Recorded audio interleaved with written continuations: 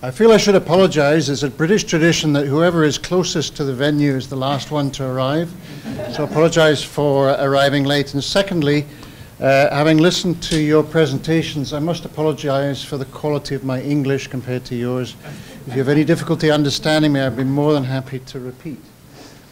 So I am a geriatrician. My name is Graham Ellis. I'm a geriatrician, and I work in a hospital at home program which is 10 to 15 minutes drive to the east of here.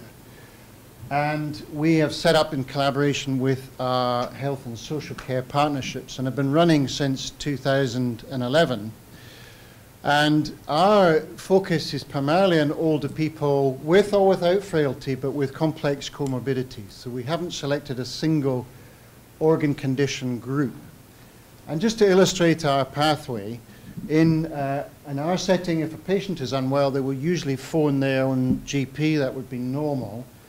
And in Lanarkshire, the GP who feels that a patient requires admission to hospital will phone a call centre, a bit like the ones you've seen, who will then facilitate an ambulance arrival and transfer the patient to hospital. And they will alert the hospital the patient is on their way. And ordinarily, looking at the top pathway, that means the patient is admitted to the hospital and has routine investigations done, has some treatment initiated. But in our experience, and I guess this is the concern, all too often that results in too many people arriving or needing institutional care after a period of prolonged hospital care. So that, amongst many other factors, is a big driver for us trying to pursue an alternative pathway.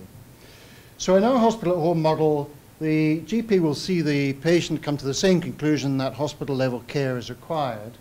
The call centre will divert that call to our services, where we will arrive within the patient's house within an hour and start with simple laboratory tests, bedside monitoring, and then patients will be seen by a nurse practitioner or a therapy practitioner who will do the role that a junior doctor used to do.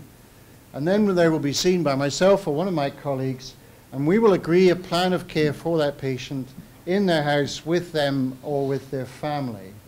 That might include hospital diagnostics, but we're far more targeted and more careful about what we feel patients need. It may involve rehabilitation, but the aim at all times is to keep the patient in their own home setting where possible. And since we started in 2011, we've taken just over 16,000 patients just till the end of October last month. So that's about the size of a moderately sized district general hospital that they would take in a year. So that's, it's our 8th birthday next month.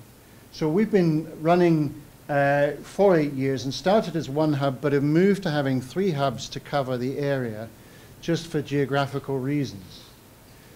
And last year, just as an example, we took just under 3,000 admissions to our service.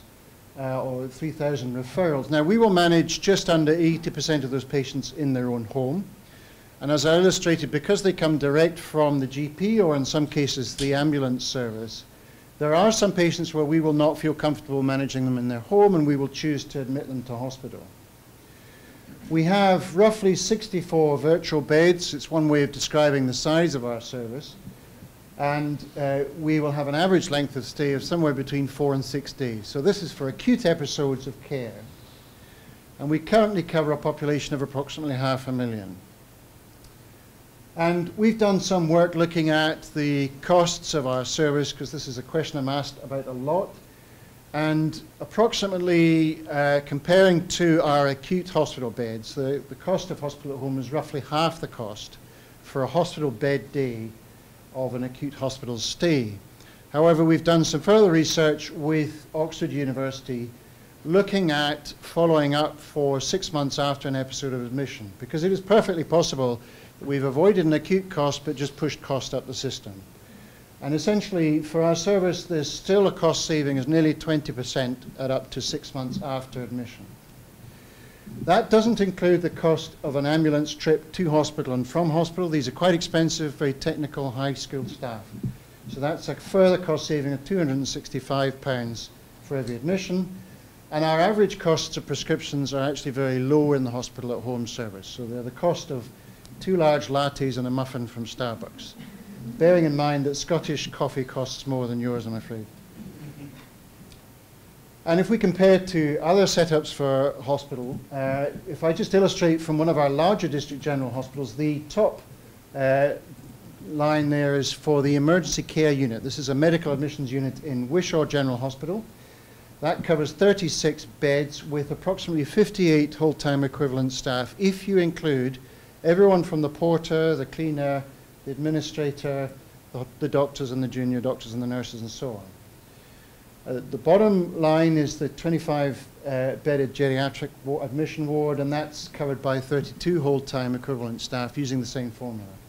Hospital at home is in the middle with 64 beds covered by only 38 whole-time equivalent staff. So we are quite small and quite cost-light. And for us, the key issue, if you like, for our service has been our workforce, recruiting the right staff with the right values and holding on to them because they've become very popular property, training them and introducing elements of role blurring. So workforce has been our major focus, and in fact when we started we were very technology light. We started with a mobile phone, a car and a piece of paper, and technology has been a late addition to our service. But our priority has been, as someone has already illustrated, people first and systems second. We've done some qualitative evaluation with a local university in our area, and has been referenced already. Hospital at home is enormously popular with patients and patients' carers. And we've been doing other research, and one that I'm excited about, but just to highlight because it should be published fairly soon, is a large randomized controlled trial of over 1,000 patients, which is going to be published later this year across 10 UK centres. Cost me the best years of my life, so please do look out for that. And of course the key question is around safety, effectiveness, experience and cost. And I want to just talk a little bit about some of the areas that we're trying to innovate, just to try and tune in with what you're discussing already. Video calling I can cover very quickly. We've been given smartphones and these are equipped with video calling, and we've tended to use that for occasional situations where I am talking to a nurse and I want something like a visualization of the patient, of the rash, of the skin, or of their general sense of distress, and that extra visual information helps with clinical decision making. So that's something we already possess on smartphones and we're going to try and make more of. I want to touch on remote monitoring just in a similar way to what you've got going on, and then talk on some of the other areas that we're trying to develop. In our case, we're trying to test out remote monitoring with Current Health. I've brought some of the equipment if people want to see. Very, very similar to what you're describing. It is a wearable worn on the upper arm, just like that. Most of our patients do not look as glamorous as the model in the top left. They look more like our first patient, Jean, who's extremely frail in a nursing home. And the device itself measures pulse, oxygen saturation, respiratory rate, temperature and movement, but links to paired devices for blood pressure, weight and spirometry, which you've described. The other element of the device which we hope to explore soon is video calling with a tablet that's connected to these devices. And each of these elements of data is then coalesced into creating a new score. This is National Early Warning Score. This is our system for looking at physiological stability or instability in the UK context. And it creates a dashboard so that you can look at your patient data and interact with that. And I want to illustrate with a real case, and essentially I've had to remove the names. I debated whether to show you the live feed on our patients, but for confidentiality reasons I can't do that. So apologies for static pictures. But this is a lady that one of my colleagues, junior doctors, saw on Friday. 80-year-old lady who's mildly frail, but had clinical signs of pneumonia with consolidation. She was initially quite hypotensive. I don't know if you can see that. Her initial systolic blood pressure was 92 and her respiratory rate was in the high 30s. So we started treatment with her, but essentially I have been watching over the weekend, just slightly anxious about her condition. And the way that the data comes in is it's available on a tablet or a desktop, And this is just taken from my phone, so you can see she's the second patient on that list. But reassuringly for me, and I can interact with the menus and go through each of the physiological parameters, and I could see that her respiratory rate was starting to come down, her oxygen levels were starting to come up, and her blood pressure stabilized fairly rapidly. So I was reassured that she was making the correct clinical progress. And one of our reasons for looking at remote monitoring is, a lot of it's very similar to you, but one of the key questions is for us, can it create additional time? So one of our challenges in our healthcare system is that staff are not as readily available as they used to be.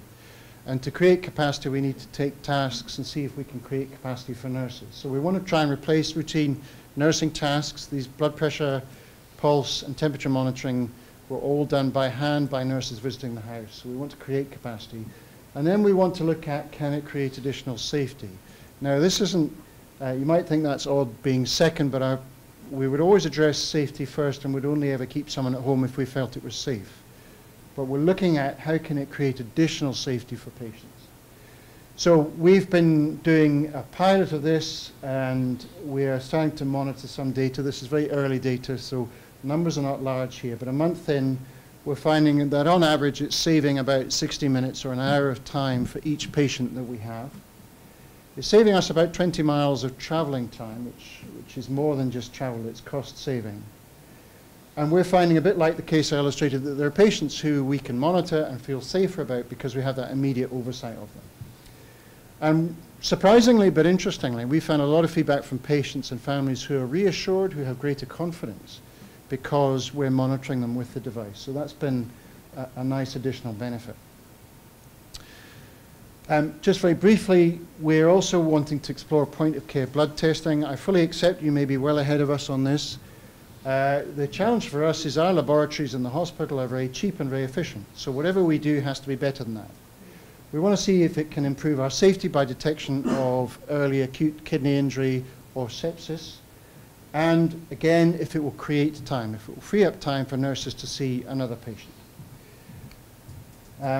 One other area that I'm excited about, and my colleagues think I'm mad, is point-of-care ultrasound. I've used some research money to buy a device. I don't yet know how to work it. All I can tell you is my wife does not have gallstones.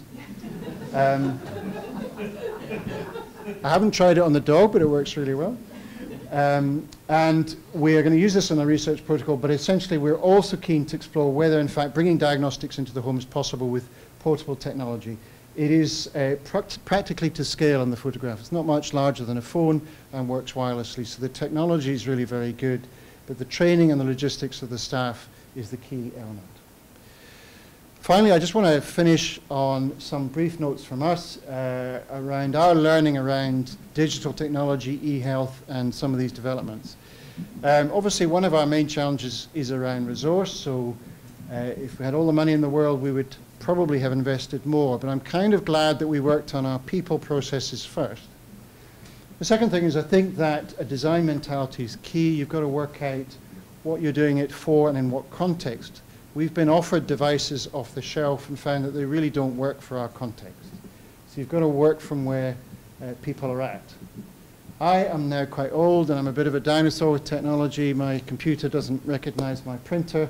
So whatever we do has to be intuitive, it has to work around people and not the other way around. So we can't constantly be fixing our devices. For our work context in Scotland, we have a large number of different platforms, each requiring a separate password and login. I have about 30. I'm too old to remember that, so I write it down, and that's not safe. So whatever we can do to make things more intuitive, more quick, and better would be good.